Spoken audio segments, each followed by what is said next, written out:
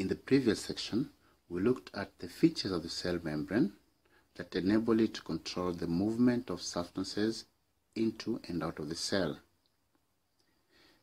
These features also give the cell membrane the properties which determine the passage of substances into and out of the cell.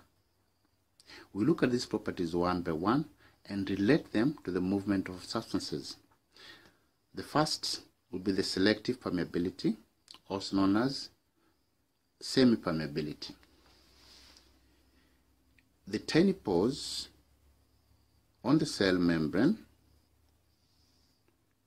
will allow substances that are small enough through, but not those that are too big to pass through. So that's the cell membrane, and here we have the pore. Now this property enables the membrane to select what enters and leaves the cell. For example, sugar molecule like sucrose is too large to pass through, while water molecule, being small enough, will pass through the pores in the cell membrane. The membrane is therefore said to be semi-permeable.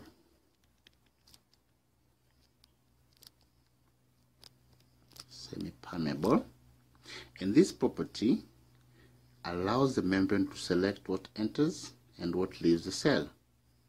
For this reason, the cell membrane is said to be selectively permeable due to the presence of the pores that determine what size of the particles will pass through and those that will not be allowed to pass either into the cell or out of the cell. The second property of the cell membrane that influences the movement of substances in and out of the cell is the presence of electric charges. An electric charge can be positive or negative.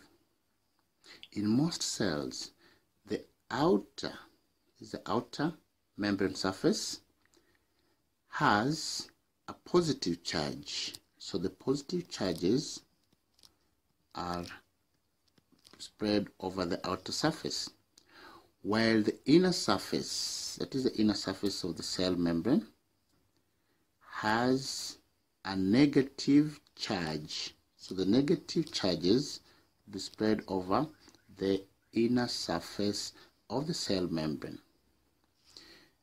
Now this type of membrane now is said to be polarized. They are opposite poles, whereby the outside has a positive charge relative to the inner surface. So the membrane is said to be polarized. Now the presence of these charges determine which substances will move in or out, and also at what rate. Charged particles would move faster across the cell membrane than the neutral non-charged particles. For example, a negatively charged particle would move faster across the cell membrane from the inside to the outside than a positively charged particle. This is because of the polarization of the cell membrane.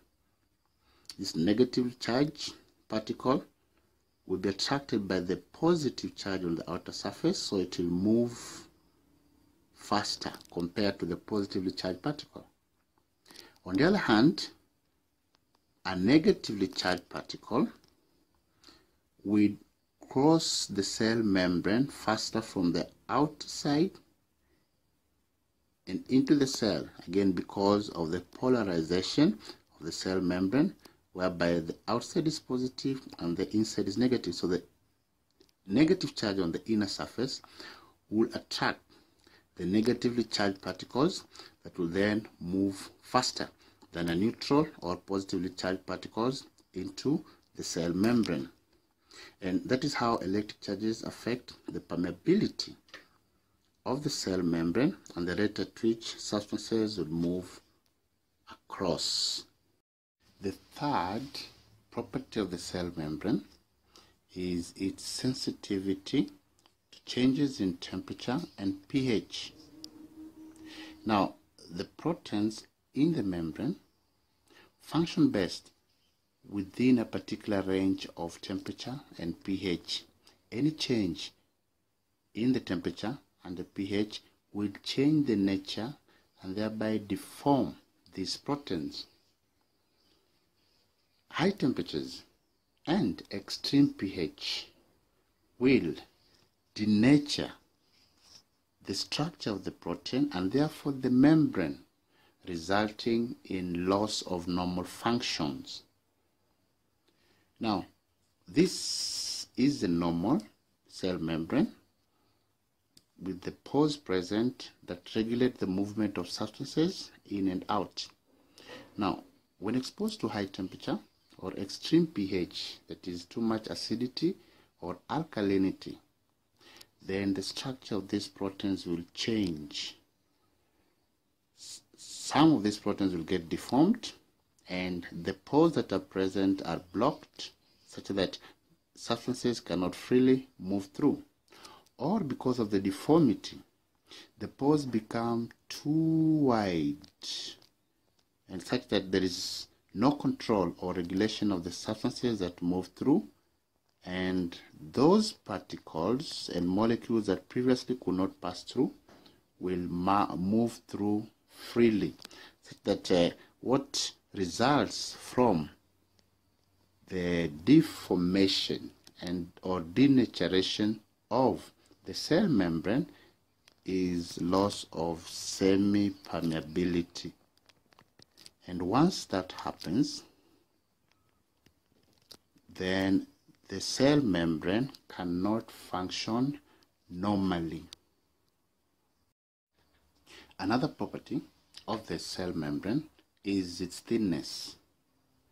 Even though the membrane has 3 layers, it is very, very thin. In fact, it is approximately 7.5 nanometers in most cells, which is about 7.5 times 1/10 to power 9 meters. Quite thin. Now, the thinness promotes rapid movement of substances into and out of the cell. Even though the primary function of the cell membrane is to contain the materials within the cell, but it also controls what moves in and out. And it is important that it is thin enough to allow for the rapid movement of substances into and out of the cell. Now, the fifth property of the cell membrane is due to the presence of the proteins. Remember, the proteins primarily are structural components of the cell membrane, but in addition to that function, they also facilitate the movement of substances across. This occurs in 2 ways. First, by forming channels within the cell membrane through which the substances will pass.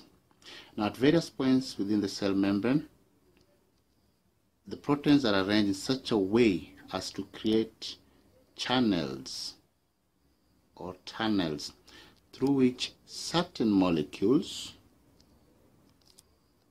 can move either from the outside to the inside or the reverse, from the inside of the cell to the outside. So without these channels, these molecules, which in many cases are normally too large to pass through the normal route across the cell membrane, thus they can only pass through the special channels that are created by the presence of the proteins within the cell membrane.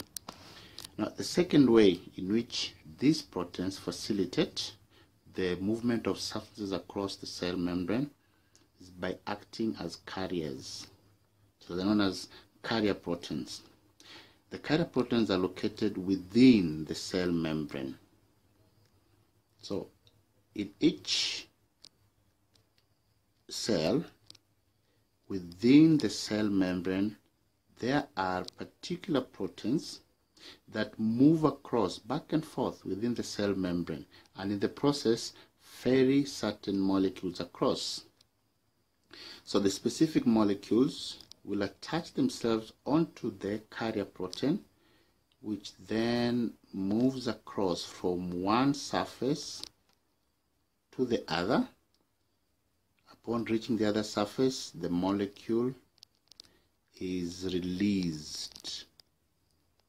So in this way, these proteins facilitate the movement of other molecules either from the outer surface into the inner surface, or vice versa, that is from the inner surface to the outer surface across the cell membrane.